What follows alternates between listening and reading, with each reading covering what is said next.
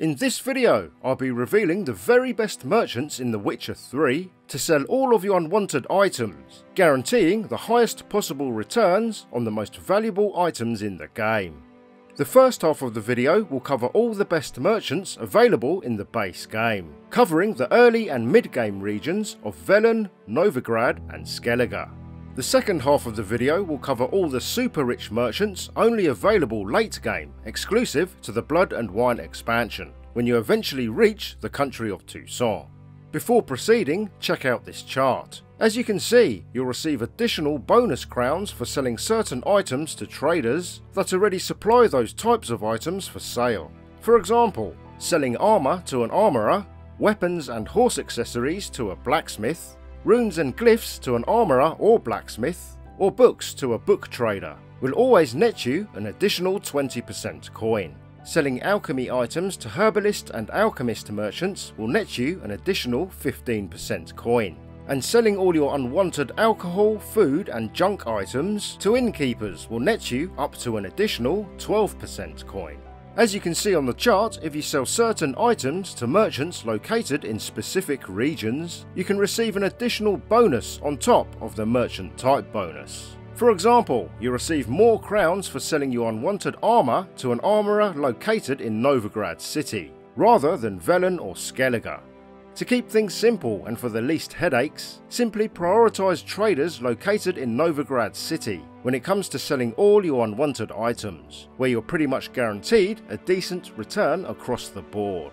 When it comes to selling alcohol, food and junk, you may find alternative innkeepers or shopkeepers in other regions who may offer slightly higher prices, but they usually have very little coin to spend. So it's best to stick with the richest innkeepers with the deepest pockets, which are both located in Novigrad City as shown on the chart. Bear in mind, for a small fee, any craftsman can dismantle all items marked as junk into useful crafting materials. So before you head to the Kingfisher Inn to clear out all your junk to line your coffers, you may want to first check the dismantling results of certain junk items. It's worth noting that once you reach the country of Toussaint, which is exclusive to the Blood and Wine expansion, the merchants and traders located there will usually offer the best prices in the game, as well as being far wealthier than all the other merchants in any other region. So there's no need to look back once you get there. I'll be covering all the super rich traders located in Toussaint and how to unlock them toward the end of the video, so be sure to stay tuned. A handy tip to note here is that once you've relieved any merchant from all their crowns, it takes 5 full days of in-game time for their coffers to refill to the max. To speed up this process, simply meditate 6 times in a row for the maximum allowable time, and their crowns will have magically reappeared, ready for more wheeling and dealing. The top 7 richest merchants available during early to mid-game are as follows. Hattori, the master blacksmith, who's found just north of the portside gate in Novigrad City. To unlock him, you'll first need to complete his associated quest, which is a level 24 secondary quest, named Of Swords and Dumplings. Hattori should be your priority blacksmith for selling all your unwanted weapons, upgrades and horse accessories. Greetings, Ibeer. Greetings, Geralt. How might I be of help?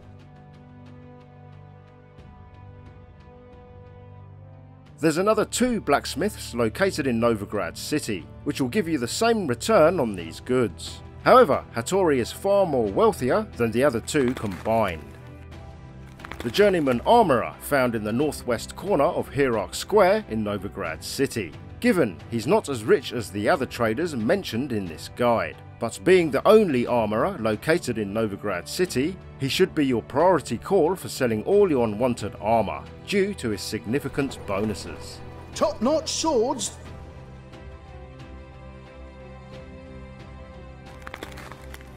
Joanna, the master armourer, who works in the Bloody Baron's estate at Crow's Perch in Velen.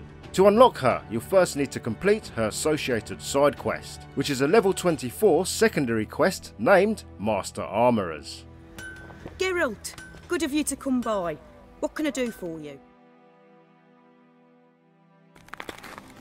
The journeyman blacksmith on the northern battlements of the entrance to the Care-Trolled Citadel in Skellige. across the bridge to the west of the signpost. If you can't see or speak to him, simply meditate to change the time of day.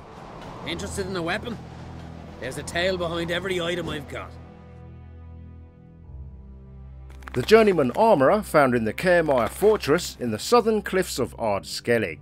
You'll find him sitting on a wooden stool in the centre of the main raised central courtyard, just north of the signpost. Greetings. Want to look over our stock? Take it everything here's for sale? Sure, if you can afford it. The amateur blacksmith of Farsdale Village, who can be found inside his forge hut, on the beach to the south, running along the waterfront. You're back?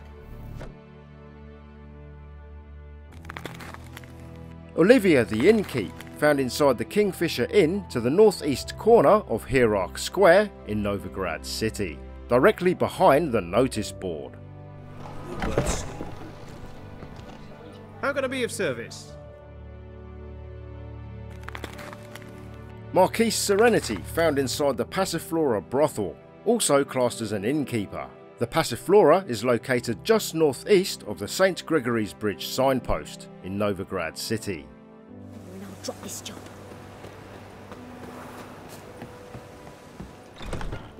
Hey there, handsome. Could it be that all roads lead to the Passiflora?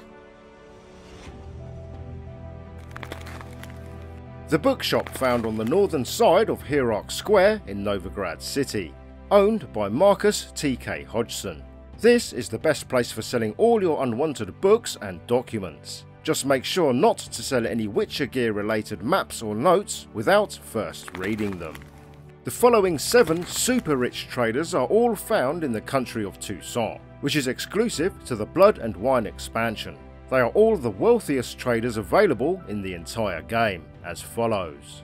Grandmaster Lazar Lafargue of Beauclair City, located inside his workshop just northeast of the Nilfgaardian signpost. Lafargue will be upgraded to Grandmaster level once you complete his associated side quest. Greetings. I hope your search goes well. The Journeyman Blacksmith found northeast of the signpost in the tourney grounds of Toussaint. I shiver just looking at it. Ah, a professional. I like to trade with your kind. You actually appreciate quality workmanship.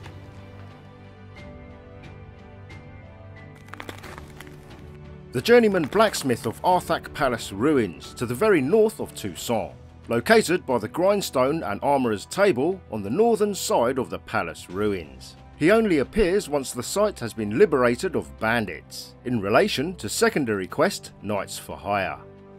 Ha! The Witcher we laugh to laugh. The Journeyman Armourer, located at the Freynt Docks just southwest of the Castel Dacia abandoned estate signpost. The docks themselves are an abandoned site, and the Armourer will only appear there once the site has been liberated of bandits. What do you seek here? Go back, Nording. Cross the Yaruga. Go home! In the Gorgon foothills to the northwest of Toussaint, you'll find a person in distress, just west of the Fox Hollow village signpost. The captive is a Journeyman Armourer, and eliminating the bandits will allow him to relocate to a small settlement east of the Castel Ravello vineyard, as shown here, opening access to his services. Here we are. Is there some way I might help you? There's also a couple of rich shopkeepers located in Beauclair City, should you wish to visit them. The first one is located inside a shop just around the corner to the left of Lazar Lafargue's Grandmaster workshop, as shown here. The second shopkeeper is found on the ground floor of the Cleverclogs Tavern, which is located just southeast of the Nilfgaardian Embassy signpost, not far from Lafargue's workshop, as shown here. If you know of any other wealthy traders who offer good bonuses and deep pockets, please make sure to share your findings in the comments below.